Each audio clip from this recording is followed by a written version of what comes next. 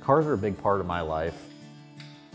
I have to have one with me because that's my release, that's my personality. My personality comes out when I have my car with me.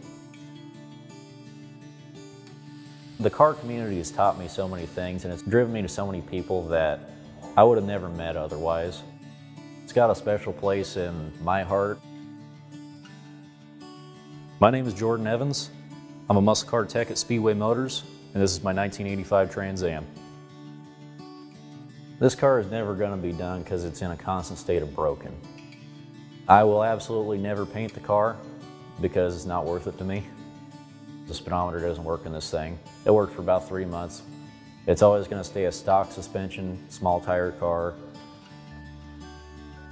This one has what started out to be a junkyard LS that I bought when I was 17 for the car, and it sat around for about 6 years before it finally got put together. It's bored out a little bit. It's got a forged dome piston in it, stock rod, stock crank, junkyard LS3 heads, and the thing that everybody just loves to hate is it's got a carburetor on it. The favorite thing about this car is how bad it makes people feel when they get outran by an 80s mullet-having Trans Am with paint flaking off of it. You just got outran by a car that was built from a junkyard. I kind of like the ratty muscle car look, and this isn't what I really consider as much of a muscle car as, say, you know, an old Road Runner or Chevelle, Nova, Camaro, anything like that. It's the achievable version of the ratty muscle car that somebody at my age can get into. Bought it for $1,700 a little over 8 years ago. It was my first car. It's a car I'll never get rid of.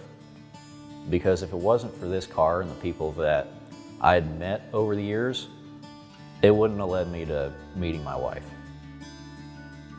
I first got into cars through my husband. I met him through the car community. We had some mutual friends in common, and he took me for a ride in his Corvette one day, and from then he showed me how fun cars can be.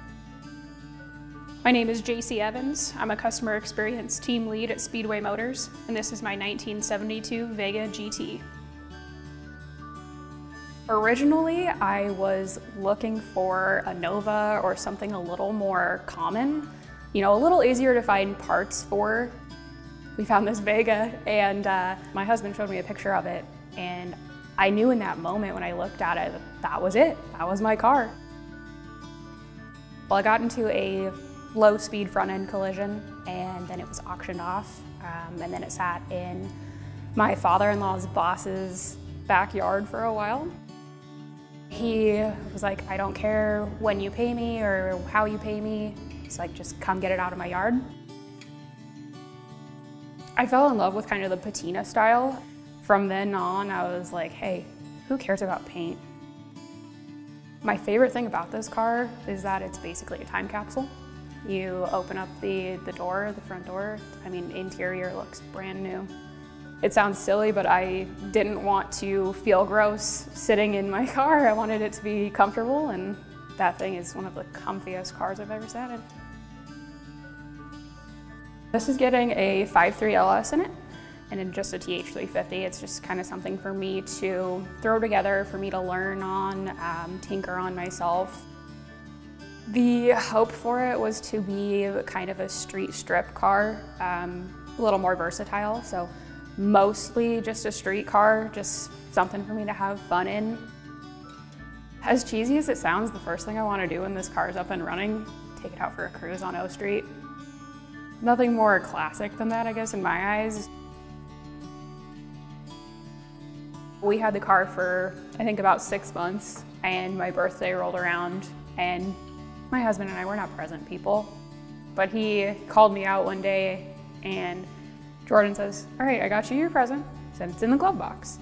I open it up, and sure enough, he went, got the title for me. I cried. It was the most touching thing I think anybody could have ever gotten me. If you want to test your relationship and see, you know, who's gonna light the first match at the other one, work on your car together. Because you're gonna get frustrated at times. And if you can get through that, I like to think that you can get through about anything. I didn't like cars before. I didn't understand that. And even when we met, I kind of had that impression of, well, you're spending more time on your car than you are with me. I had to ask him, why do you like this thing so much? And it really clicked from that point.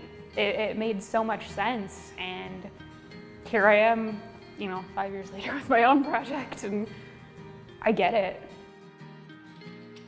When we met, she was the kind of girl that did not want to get dirty at all. Any sort of grease or oil, she stayed as far away from as possible. Now our date nights consist of going to the junkyard because that's what gets her excited. I love going to U-Bullet.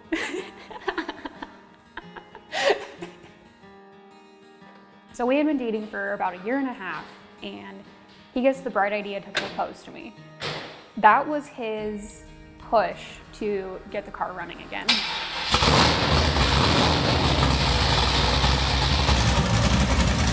The night before was my deadline to get the car running because I was going to propose to her October 15th, no matter what, because it was 1.5 years exactly from the day that we met.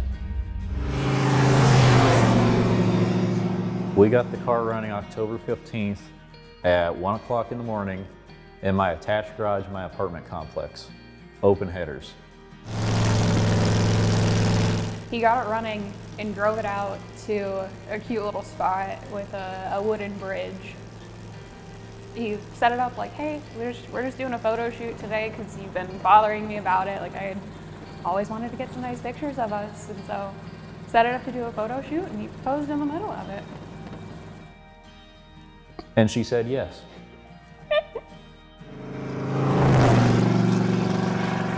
It's definitely special to him, and you can tell in the way he talks about it and the way his eyes light up when he talks about it. It always pays off in the end, like knowing he's doing something he loves and is so happy with, and just being supportive is all that matters in that moment.